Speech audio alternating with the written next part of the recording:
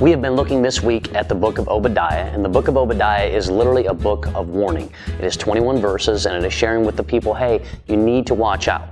And so this week we are sharing things with you because it is very important that you understand that there are blind spots that we all have. There are areas that we're very arrogant in. There are areas that we grasp hold of pride in, and it's just a matter of time before all of a sudden we are knocked down a few notches. What happens when we are knocked down a few notches? Well, when we are knocked down a few notches, we end up at that point of shame. See, those blind spots and those blind areas, it's the first area then that we go to is the shame, and we think, how is it that I could have acted this way?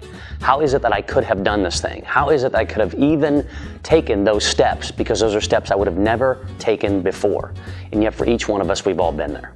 Here's the thing to remember. We can feel that shame for a while, but at the same time, it's when we get to that point that we will turn to the Lord.